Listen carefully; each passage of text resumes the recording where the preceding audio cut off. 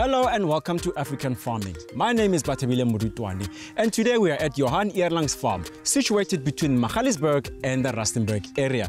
Today we are talking about external parasites and ways on how to manage them. To help us discuss this is Dr. Thapelo Makae from Elanco, or as we call him, Dr. Taps. Hey, thanks for having me here.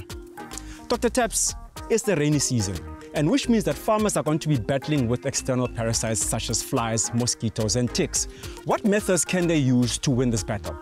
Okay, so it's important for us to talk about the dipping program. But before we can get to that point, I think we need to rehlalosetsa borapolasi ba rona hore hona le mekgwa e fapaneng e loreng they can use to dip.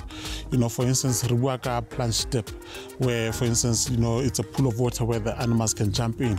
You know, you can take a product like Melbitrares, you add it with water, and then animals can actually jump in there. There's a spray race, like a shower, that, you know, animals can walk through, and then they get poured by water. There's an injection, you know, your ivermectins, you know, which are used to control both external and internal parasites. And then we've got deadline, which is a poro.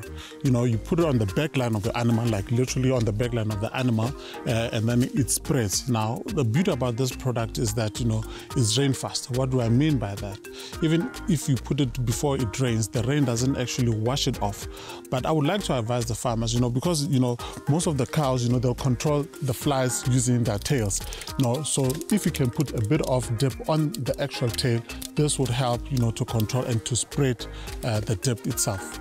Now, dipping, as you say, when should a farmer start dipping his animals and how often should he do it? Okay, I think ntho ya bohlokwa e tlamehile re bua ka yona ke bohlokwa ba hore di-farmera tsa rona di tlamehile di tlwaetse go bala pampitshana e le hore ba e thola ka hara di-productnyana tsena. Pampitshana ena e tla bontsha hore ba tlamehile ba sebedise product ena jwang le hore le neng. Now, one thing that we need to remember, these dips are different. You know, you've got these oily dips which are pour-ons, and then now this, they will differ. Now, a farmer from one region will, you know, depending on, you know, the infestation of ticks on their farm, they'll dip once a week. Some will dip every second week. So, but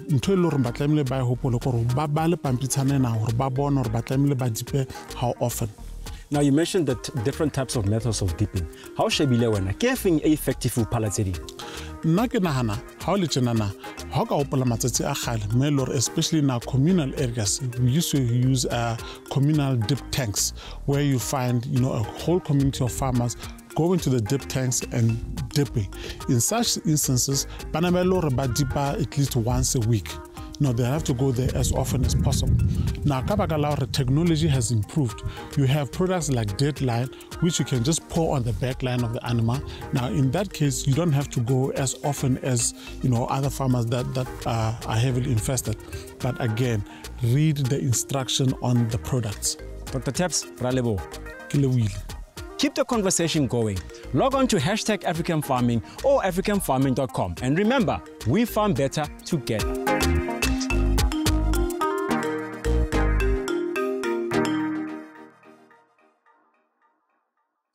Get the necessary cover for you and your family in the event of unforeseen misfortune. The African Farming Protector Plan offers you comprehensive funeral cover for your entire family plus extended family at an affordable cost. Our product also offers benefits such as monthly discounts on groceries, discounted bus tickets, ambulance services, and trauma and assault assistance, to name a few. For more information on the African Farming Comprehensive Funeral Plan, SMS African Farming to 45269 and get the peace of mind you deserve.